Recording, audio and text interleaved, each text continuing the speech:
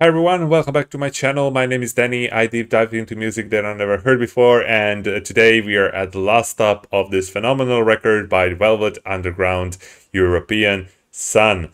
So, it's time to wrap things up, and yeah, as I said in previous video, this is a bit more experimental, gutty side of the record.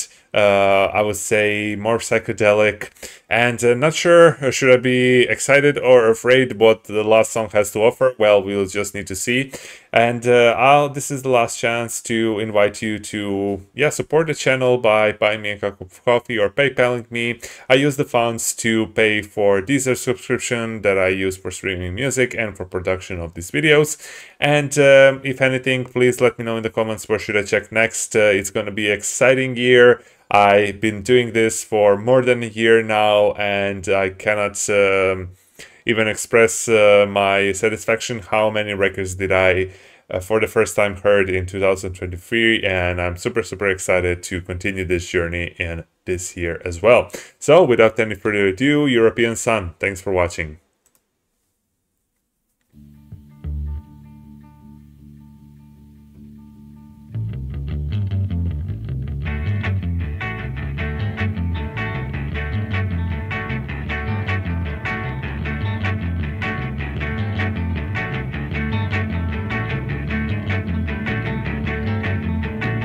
You killed your European son.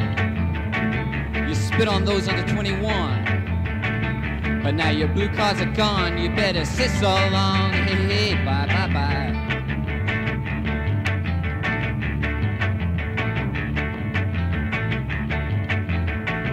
You made your wallpapers green. You want to make love to the scene. Your European sun is gone. You better say so long. Your clouds treat you goodbye.